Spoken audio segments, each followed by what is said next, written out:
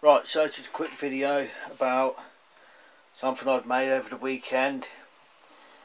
I suppose you'd call it an ornamental mousetrap. It's a working model, but it's probably too nice to use really. So I wanted to just try and make something, you know, a bit nicer, put a fair bit of effort into it, rather than just, you know, nailing wood together. So I found as many kind of different bits of wood I could get, what I had laying around, you know, nice bits of wood. I made this little mousetrap. Like I said, I tried to put as much effort as I could. I've even lined the holes.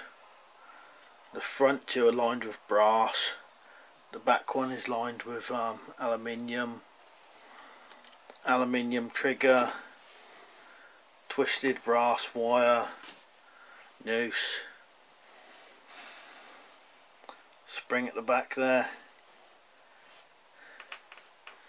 So I tried to put as much wood, different wood as I could. I've even put a nice felt bottom on it. If you just tip it slightly forward and then press that down, that locks in there. That's the front, and then it would work. You could change the trigger around to either way, but this one would work bait at the back, and then the mouse would push its way in and then get caught.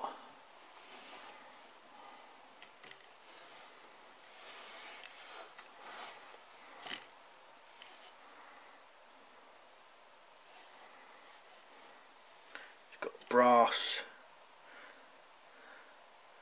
tube as the pivot there. Locks on perfectly. Just sometimes you don't need to lean it forward, but it's better, it works better.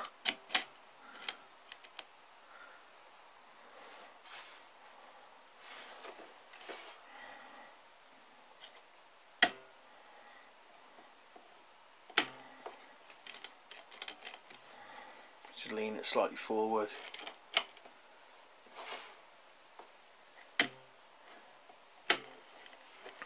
So I'd made it by, the first thing I did, I kind of just made it up as I went along. So the first thing I did was got these bits and epoxied them together, and I'd made a small kind of checkerboard kind of bit there, epoxied all that together, and then kind of put them in place. I did it all by hand. The only bit I didn't do by hand was drilling holes. So all hand sanding, hand planing in the wood, cutting with hand saws, sanding and finishing. But I think that's come out pretty decent, that. Bolt there at the back.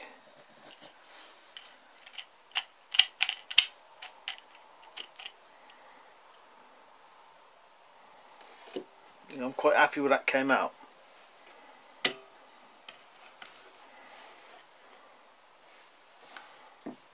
Something different.